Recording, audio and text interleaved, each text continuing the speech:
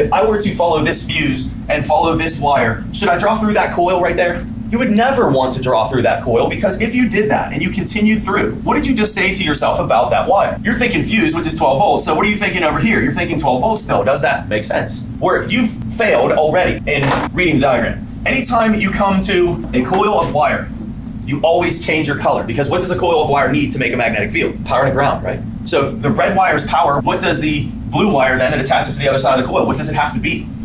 This has to be a ground. So that can be the beginning of my dissection of this diagram. Can I make everything else that's attached to that splice also a ground? Can I go this way and say to myself, that's also a ground right there? Which means that on the other side of this coil, this yellow-black wire has to be a power. And notice if you follow it over, check it out, it goes to a fuse. But I knew that before I even got there, because I figured out my polarity down here, which told me my polarity up here. And this is the way diagrams go once you start to get it.